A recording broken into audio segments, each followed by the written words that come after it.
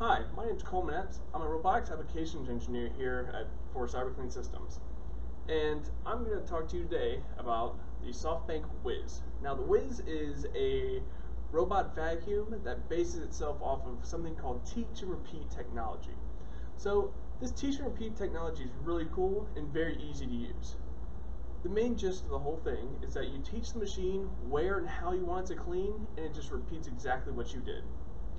So if we take a look at the machine here, it's on the smaller side, and it uses a vacuum bag to actually hold out all the dust and all the paper clips and everything like that that it grabs up. Now, to actually avoid objects and to see where it's going, it uses a couple sensors. The top one here is a 3D camera, and down here is a LiDAR. It also has a bump sensor in case it bumps into a wall, it'll back up and go around whatever it saw. So the next thing I want to show y'all is on the back here. So now that we're on the back of the machine, there's a couple things to show you. You have your on and off switch here. You have two HEPA filters here, which just help filter anything you clean in the air. Back here you have your battery, which is easily removable and hot swappable to a different battery to give you extra runtime. So here's where the actual fun part is. This is where you can actually see the robotics in the machine. You have teach and you have clean. Now we've already actually made a map for this machine, so we're going to go ahead and hit clean. Up here at the top of the frame, you can see the home location code.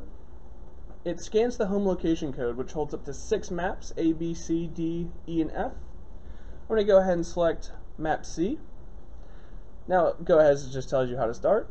You lift up the handle, push it down, and all you have to do is hit that blue button, and the machine starts on its route.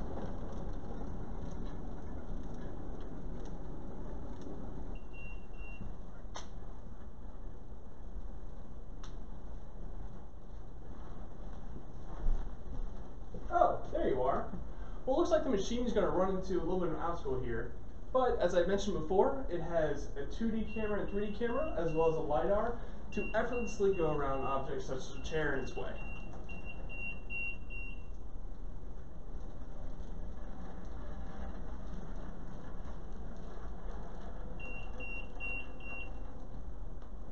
Alright guys, that's all I have for today. Thanks for coming by and learning about the Softbank Whiz. Hopefully I'll see you all next time where I can teach you all more about robots.